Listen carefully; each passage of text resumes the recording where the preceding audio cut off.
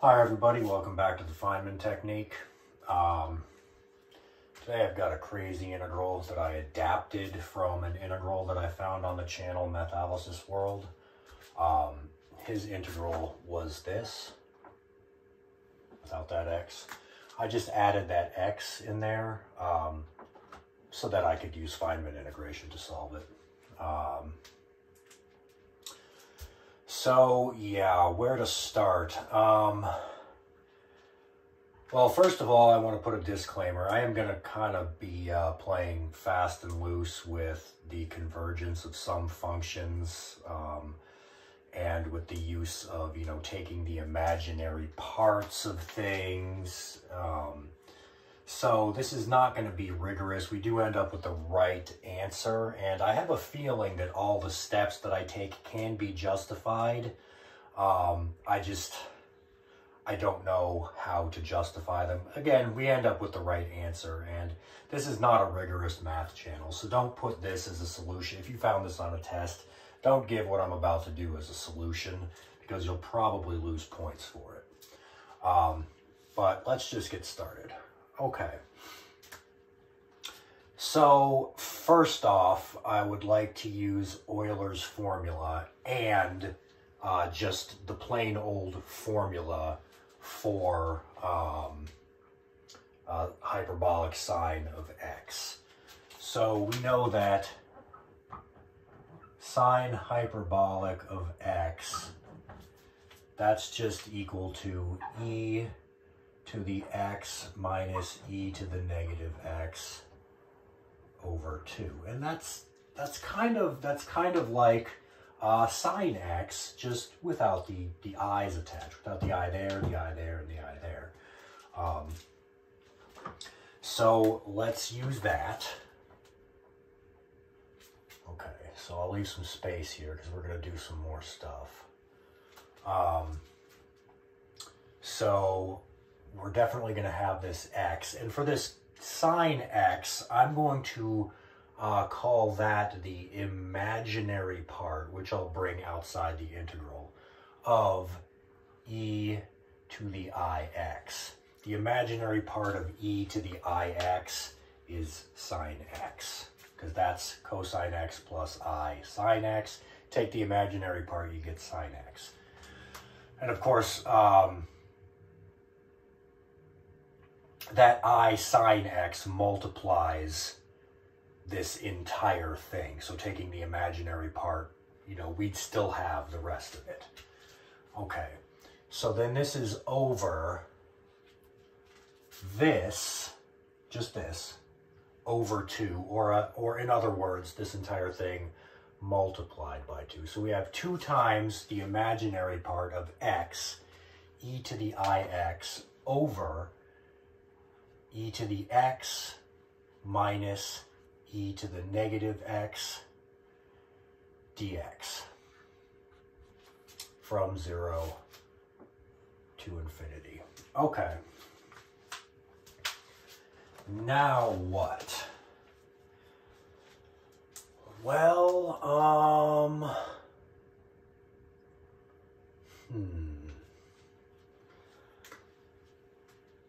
First, let's rewrite this as e to the x raised to the I power to make the next step a little bit more clear. That's e to the x raised to the I power. Now, let's let x equal natural log u, and we all know that that means that u is equal to e to the x. That's just so I can write dx right away as 1 over u du. All right, so now we have I being equal to 2 times the imaginary part of the integral going from, well, if u is e to the x, e to the 0 is 1, e to the infinity is still infinity, x, we know, is natural log u, and then we have times, I'll put that in parentheses, e to the x, which is just u to the I. So this is just times u to the I over e to the x is natural log, I'm sorry, e to the x is u, so that's u minus e to the negative u, which I will write 1 over u, times dx, which is 1 over u du. All right, we'll distribute this 1 over u in here, or rather distribute this u in the denominator to make this u squared minus 1.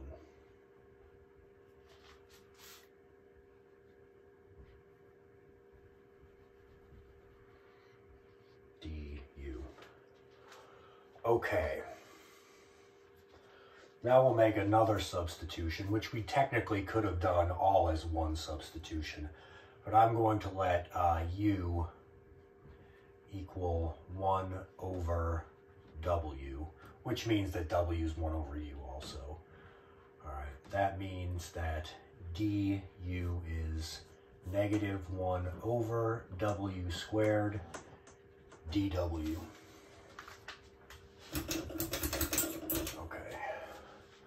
All right, so let's apply this substitution to I.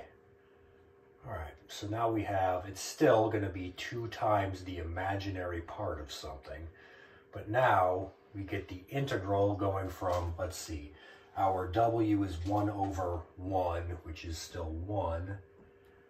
Our, let's see, 1 over infinity is 0. Natural log of u, which is 1 over w, so we have natural log of 1 over w. Let's call that, let's see, 1 over w to the I, we'll call that w to the negative I, and then over 1 over w squared minus 1 times negative 1 over w squared dw. All right. This is negative natural log w right here. So I'll use that negative sign to switch our bounds. Okay. Now I'm going to distribute this w squared into here. So this will become a w squared, and this will become a 1. And now we're just left with this negative sign.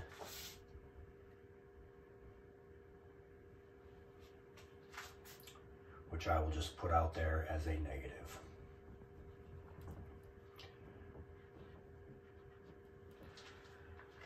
And now I'm going to just go ahead and bring w to x. I'm just going to replace all my w's with x's so that we have,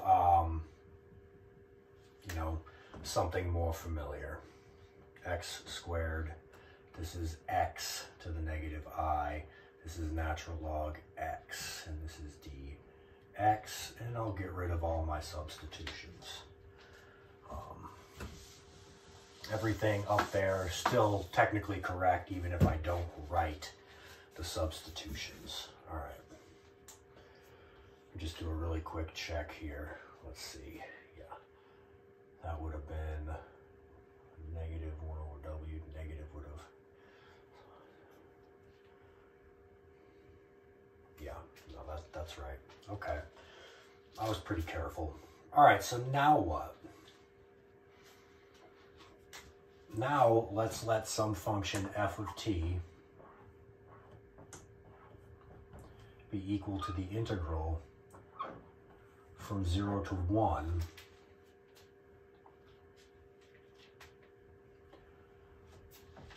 of, let's see, x to to the t over 1 minus x squared dx. Okay. Now,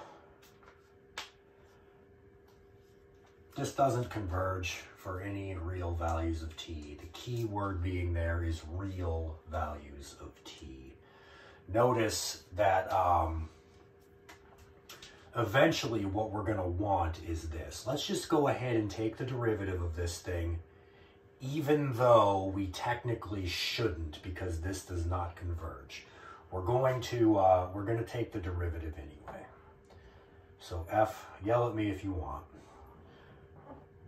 F prime of t is equal to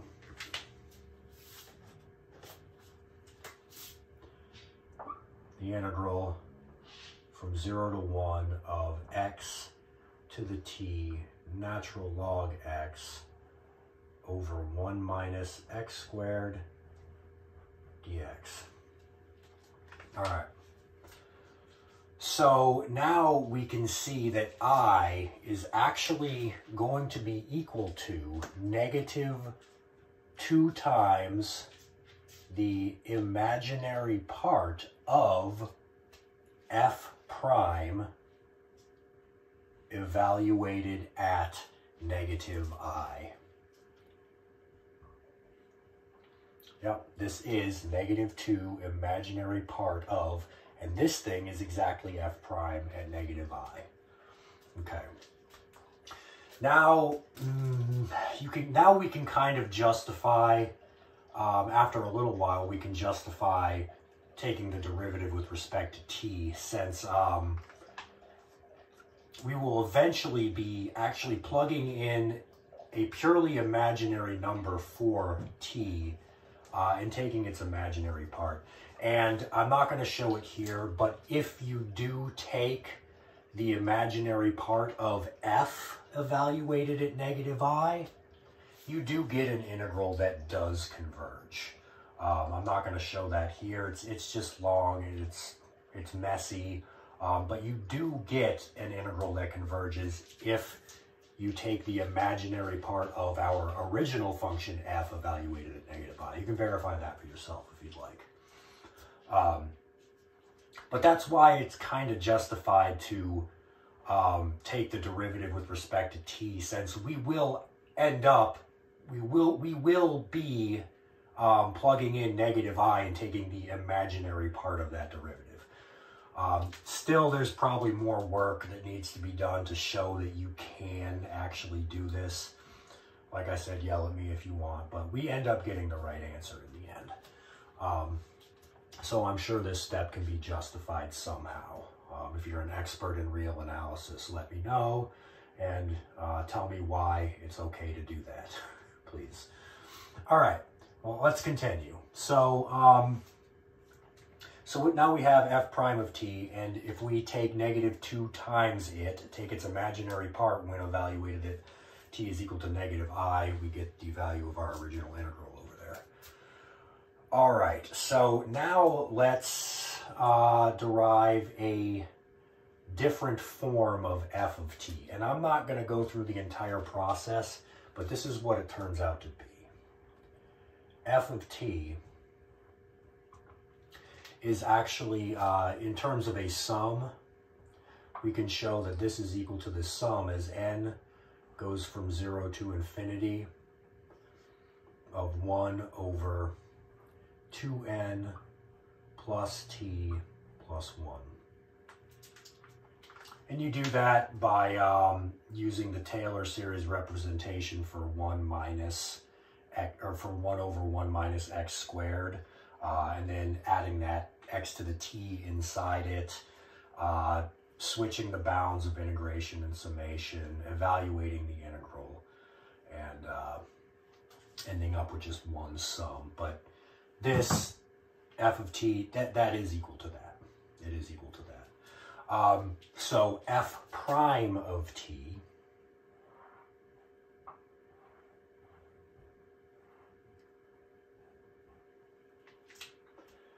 is equal to the sum as n goes from 0 to infinity negative 1 over 2n plus t plus 1 all squared. Okay. So now what we do is we multiply this by negative 2, evaluate it at negative I, and then take the imaginary part of it, and we have the answer to our integral. So let's write that down. I is equal to negative 2 times the imaginary part of this thing, evaluated at negative I. Well, this thing is already a negative, so we'll just get rid of that. And then just say the sum, as n goes from 0 to infinity, of 1 over 2n plus 1 plus I all squared. All right, so that's true. Now, it's tough to take the imaginary part of that as is. So what we'll do is we will multiply the top and bottom by the complex conjugate of this squared. So we're going to multiply the bottom by 2n plus 1 minus I all squared. So, oh, I'm sorry. We were evaluating this function at negative I. So we're actually multiplying the top and bottom by 2n plus 1 plus I all squared. 2n plus 1 plus I all squared. All right, so the purpose of doing that was so that we would have a purely real part on the denominator. Well, let's see, this is something squared times something squared, so it's just going to be this times this all squared. Well, this is something minus something, and then something plus something. So this is going to be 2n plus 1 squared minus I squared, or just plus 1. And this part is actually squared. Yeah. Hope you followed that. Okay, so let's clean that up a little bit to make it more readable. Plus 1. So that's a very strange thing we have in the denominator. We have 2n plus 1 all squared, then we add 1 to that, and then we square that. All right, and now we have this. Well, that's going to be, I'm just going to write it to the left. That's going to be 2n, I'm sorry, to the right, plus 1 squared plus 2i times 2n plus 1, right? We have this part squared, that's right there, plus 2 times this, which is, yeah, 2i n plus 1, and then plus I squared, or simply minus 1. All right, so that part is just that. Okay.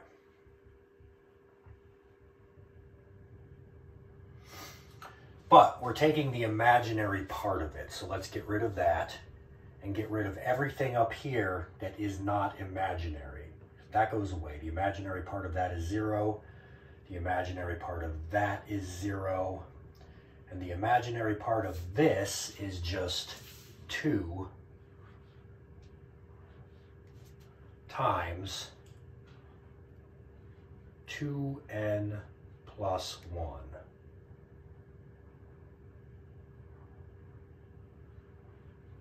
2n plus All right. Bringing that 2 out, getting rid of these parentheses, and we have our final answer. This is 4 times this extremely messy sum, and that is the actual answer. That is the actual answer to that integral, despite the kind of wishy-washy methods I used to get there. I have a feeling that these steps, if you're an expert in real analysis, you can justify them. And like I said at the beginning, this is more of a math trick channel. This is not super rigorous. And like I said, you do end up getting the right answer. So this is it. That integral right there is equal to this sum, and I hope you enjoyed that.